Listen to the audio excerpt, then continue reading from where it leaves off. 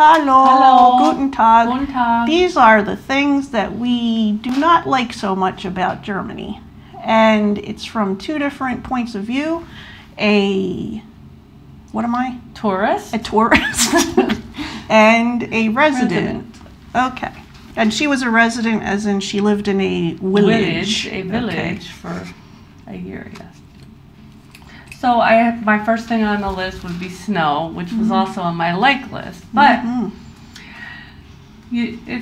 I'm over it. I mean, you have to shovel that stuff up and I don't like snow either, but my that's kids got a day off when it wasn't even a day off because there was like 1.5 inches, 2 inches on the ground, and my car would not go up the hill.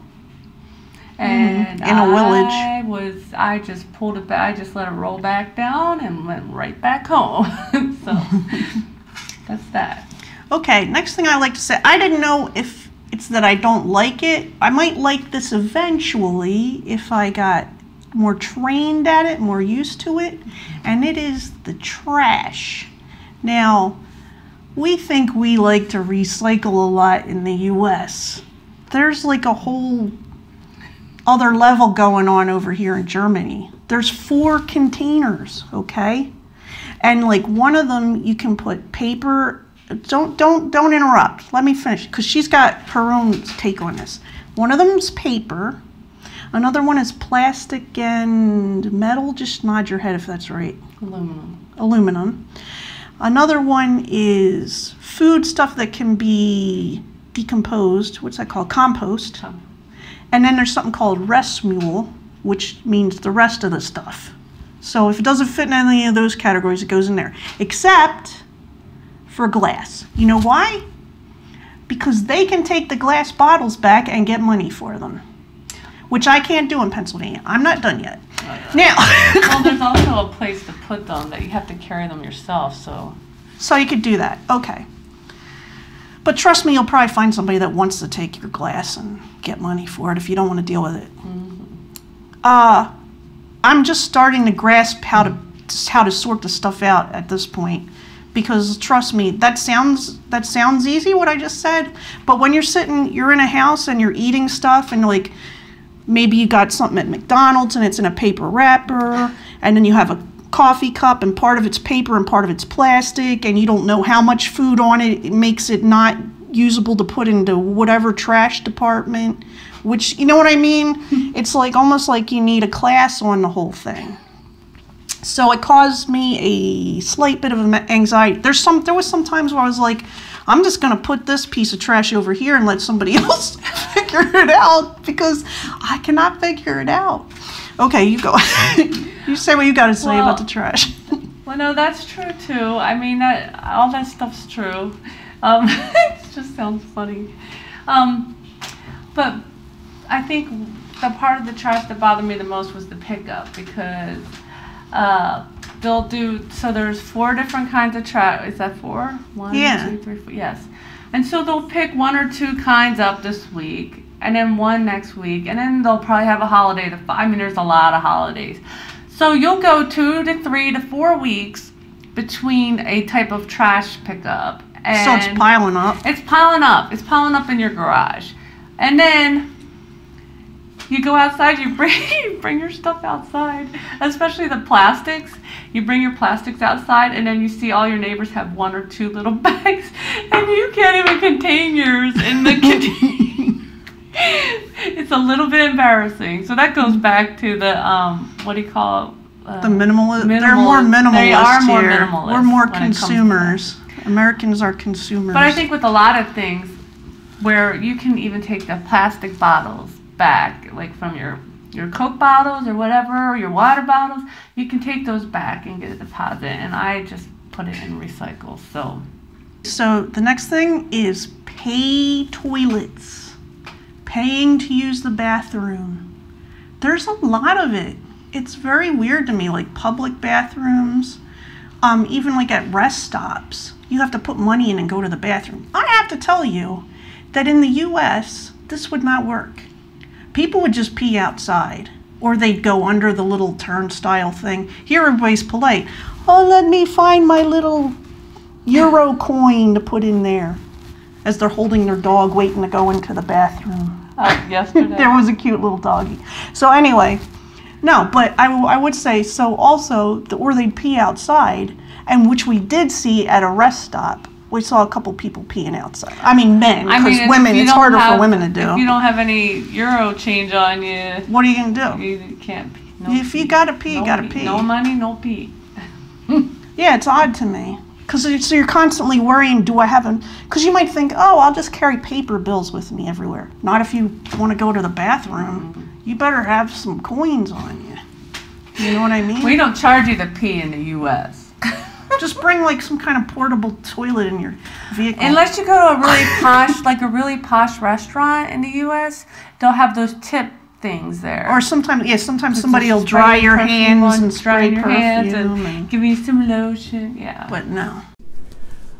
So first of all, I want to say if this looks different, it's because we're on a different camera. That's how we'll phrase it. Yes. Okay, let's go. So next up, I have seclusion. No one to really. Is that the camera? Yes. Oh, okay. Sorry. No one to seclusion. No one to really talk to while living in the village. Mm-hmm. Village. He was in a village. Because most people, they don't speak English. They speak German, and then you live. When you're not in the military, you don't get to live on base, so you have to buy something in a village, and they're not very good at helping you find something like,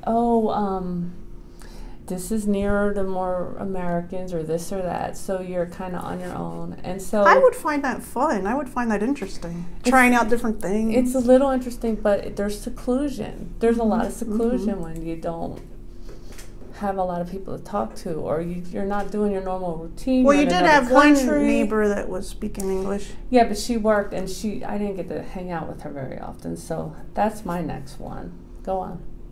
My next one is closed on Sunday. Almost everything is closed on Sunday, and I mean restaurants even. So like, say you're on vacation and you want to eat something and it's Sunday. You eat at Burger King. You can eat at Burger King and McDonald's, which are packed. Mm-hmm. Everybody's there because nothing else is open. It's and it made it even harder for me because it was a Sunday, nothing's open. Then Monday's a holiday, but stuff was open. But the second day was the real holiday, Tuesday, which is today. So nothing's open again. Mm-mm. Yes, and so I was going to just elaborate, Sunday and holidays. And when you live here, I mean, you're used to, in the United States, we can go to Walmart day or night. We could go in the middle of the night. Do we want to? Well, I don't go to Walmart a lot. I don't either. But there are grocery stores that are open 24 hours. You can go to most restaurants till at least midnight, right? A lot of them have bars attached, and they're even later. Yeah. You know, on every day of the week. There's 2 days a year that we have it's not even everything, but most things are closed 2 days a year, and that's Christmas and Thanksgiving, and they're not even closed. Now they're having people buy stuff on Thanksgiving. There's some things open. I mean, there's always been movie theaters open on Christmas, but yeah, it's getting to be where everything in America is about what can you buy. Mm-hmm. So, is it my turn? Well, it's mine. I just added to yours. So, my next thing is the laws here are they're really different. You know,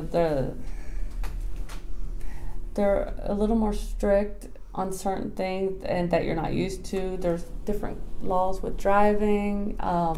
Well, give us some examples. Examples is if you get a certain amount of tickets, I think you can't even drive you lose your license for a while. Well, you can do that in the U.S. Well, like if you get certain number of points. You can't get caught speeding as easily in the U.S. as you can here. Well, tell them what happens when you get caught speeding. There are cameras if it's dark out, you'll have a big flash. There'll be a big flash, and you know that you got a ticket. And they send it to you, and it has a picture of you, so you can't say that wasn't me because you see your face there all big. Or if you had your finger up your nose or whatever you were doing, it's there. It's there. So, but there's also, the fact that so cars have the right of way.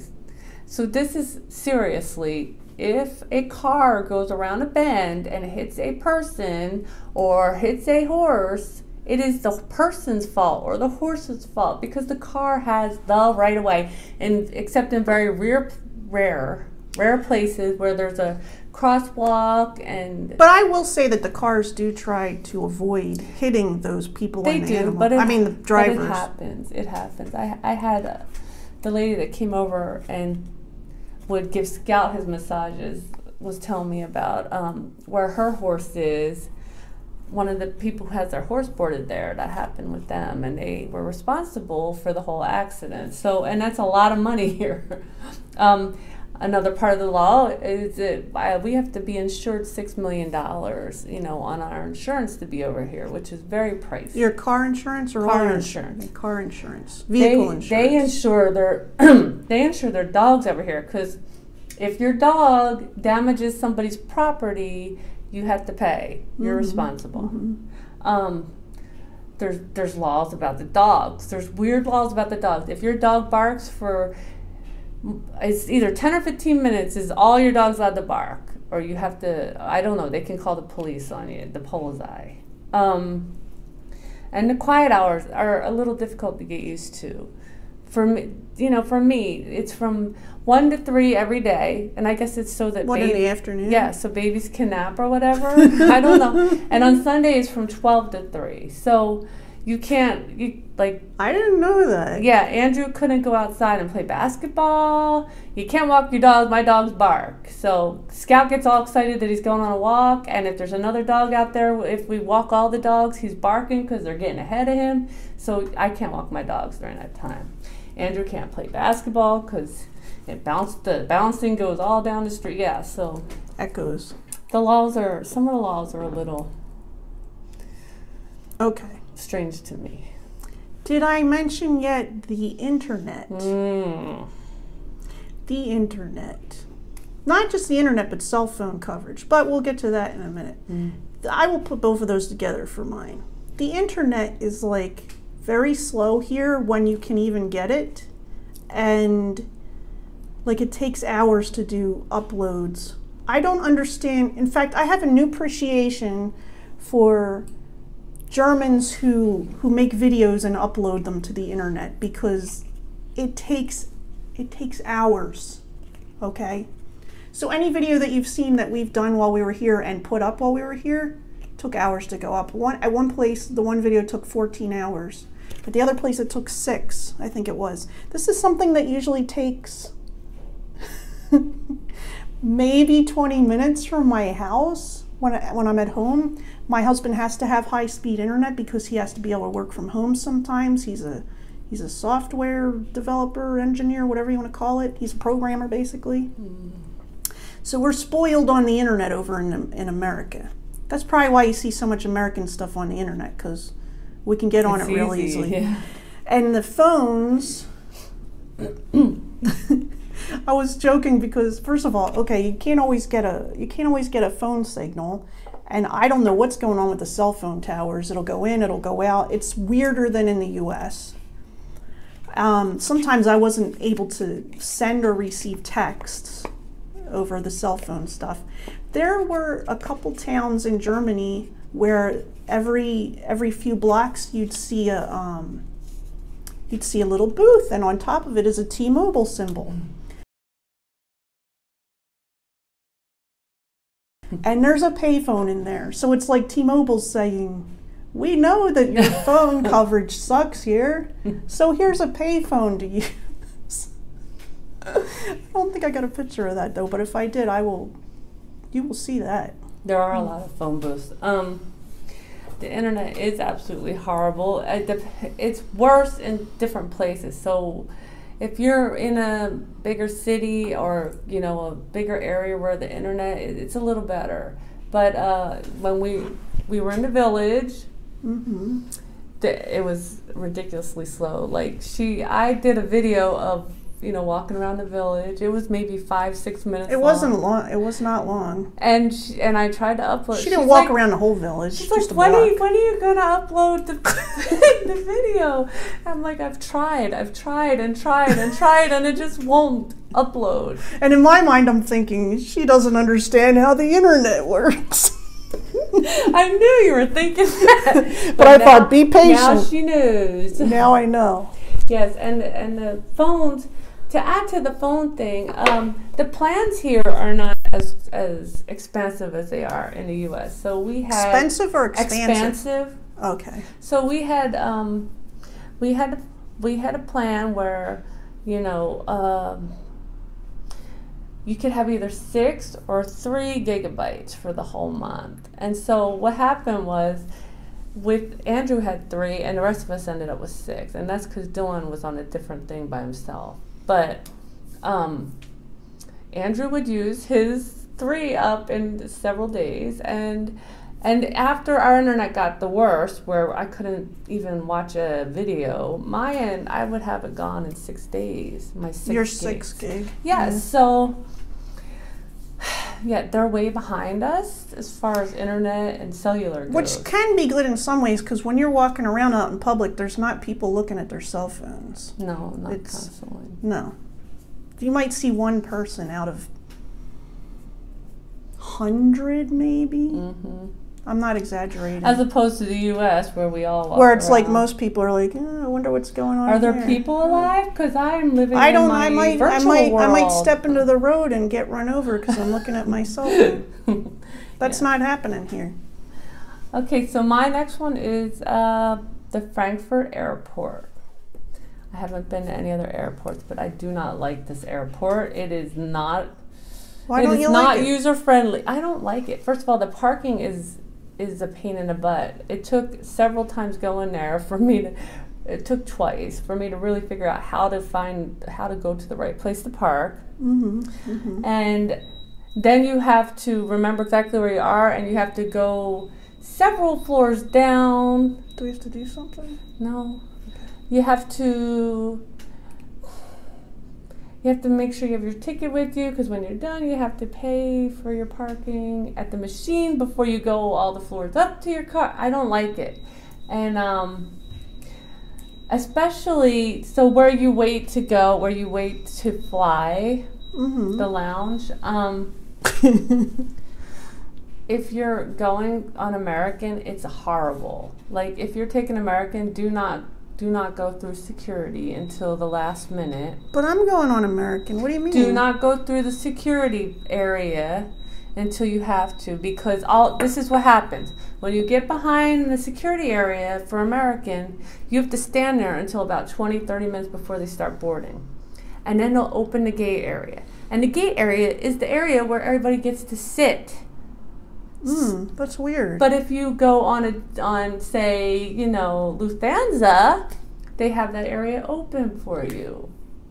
Yes. Well, I'm going to be in a wheelchair, so I'll be sitting wherever I go. Fine, but Bob might have to stand. Ask them not to put you through security right away. How many minutes before it's boarding do they let it? 20 to 30 minutes they open it up. Okay. Yeah, it's not. I went through. Now, the one time I went through, they were so picky at security. I had a guy with a complex, and he was making me pull everything out of my purse and carry on. So I was like, I'm not going back through security again. So I had to stand around until they opened that up. And it doesn't matter. I think I had business class that time. It doesn't matter what class ticket you have. You're not getting in there until they want to open it up. So that is my next one. You go. I have a weird thing. Oh. That even in the newer buildings, most of the doors open in from the outside instead of out.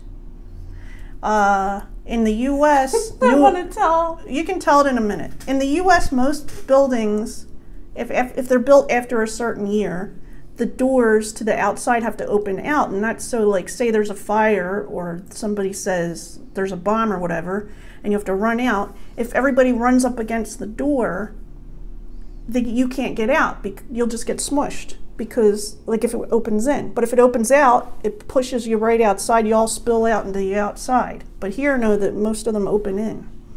So we got to my hotel the other day, and she goes to open the door, she goes to pull it out, and it doesn't open. So she just gives up and starts, it's like she's going to walk away. I just stood there and looked at it.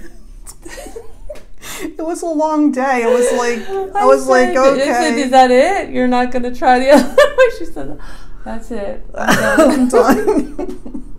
I'm done. That's when you have a long day and you're like, didn't work the first time, so it's not meant to be.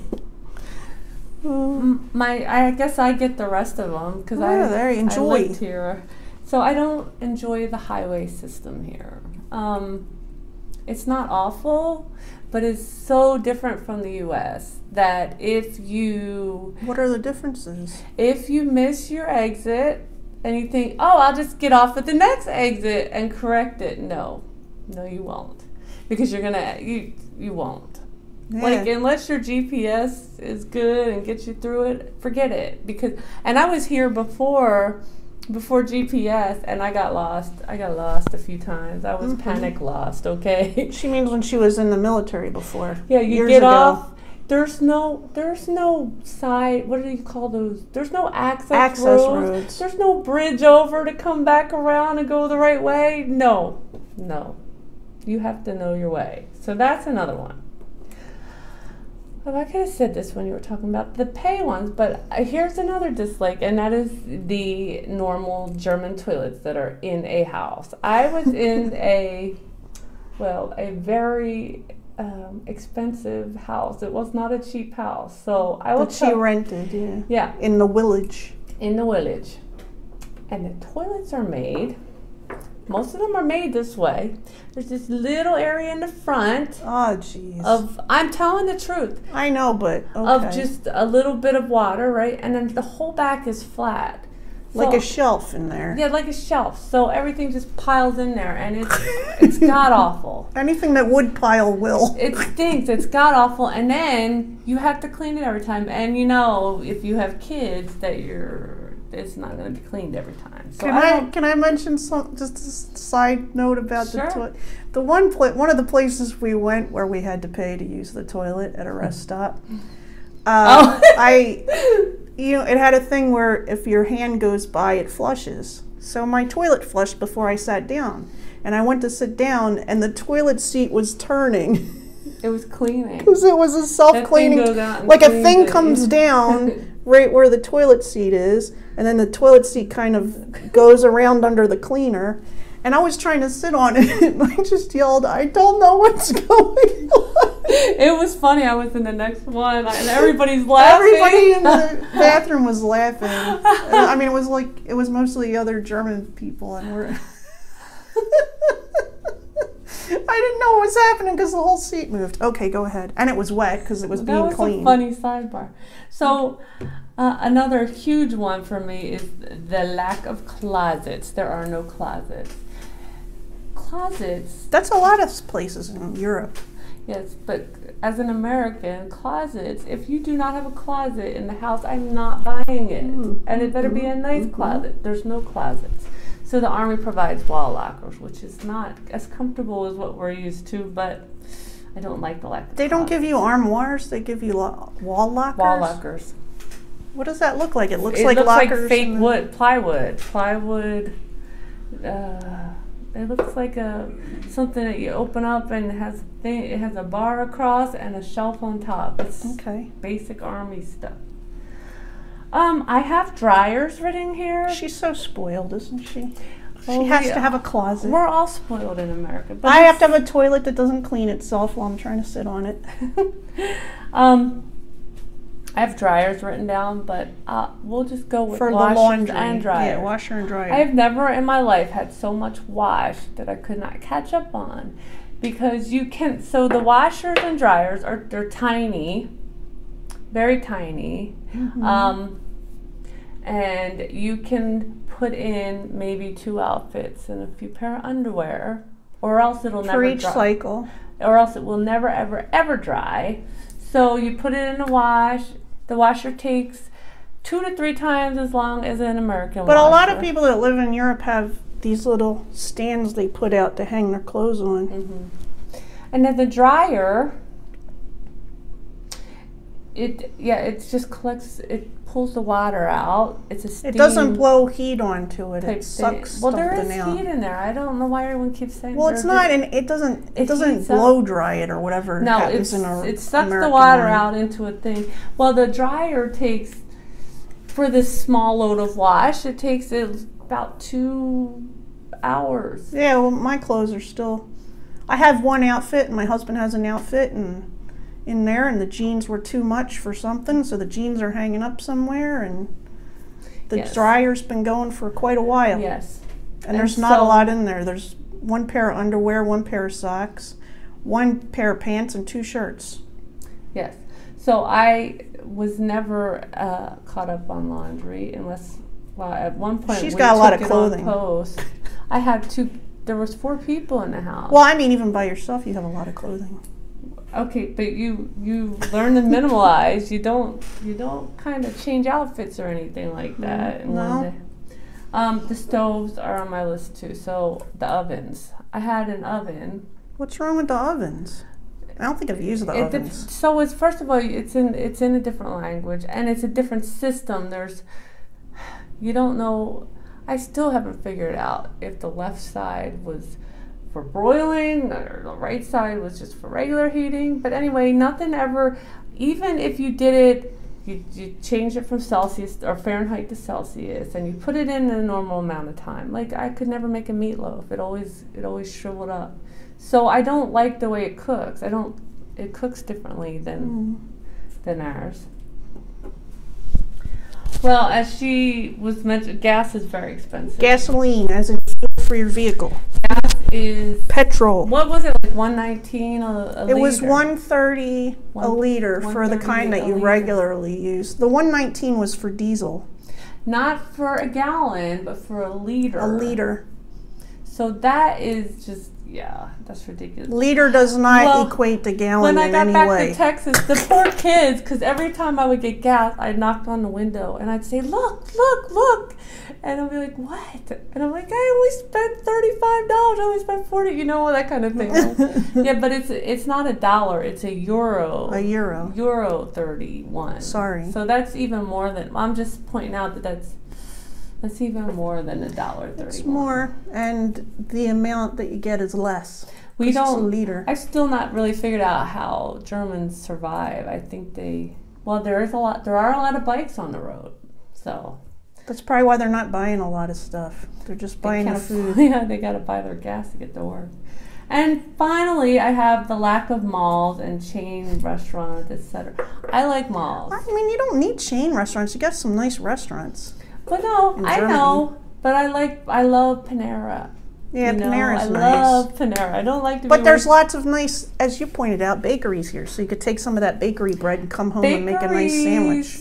Bakeries make you big and happy. I don't always want to. But Panera, is it the soups you miss at Panera? I love the soups, and I do too. Yeah, and they got nice soups here though too. And I like American malls because you can go in there and. One kid needs this, one kid needs that, you need this, you got it all in one little place. I don't like malls. They have little malls here, like outside malls mostly, but you know, there's VAT, value-added tax. Value-added tax. And if you don't buy your batch of VAT forms, you're paying the value-added tax. What she's talking about is in the military and government contractors, they can get a tax voucher. I don't really know how it works. Like, do you pay part of the tax, or?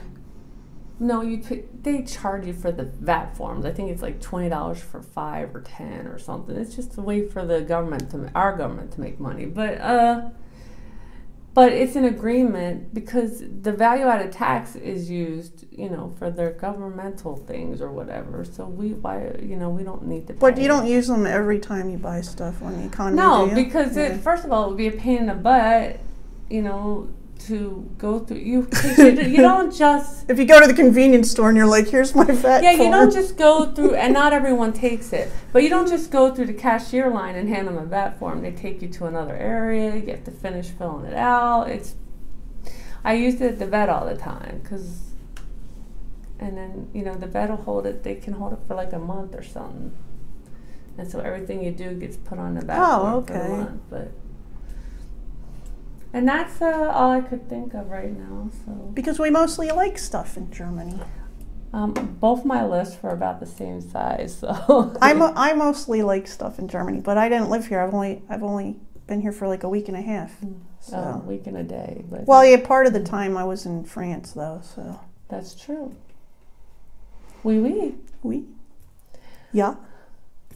So should we end this video? Yeah. Auf Wiedersehen. Wiedersehen. Tschüss.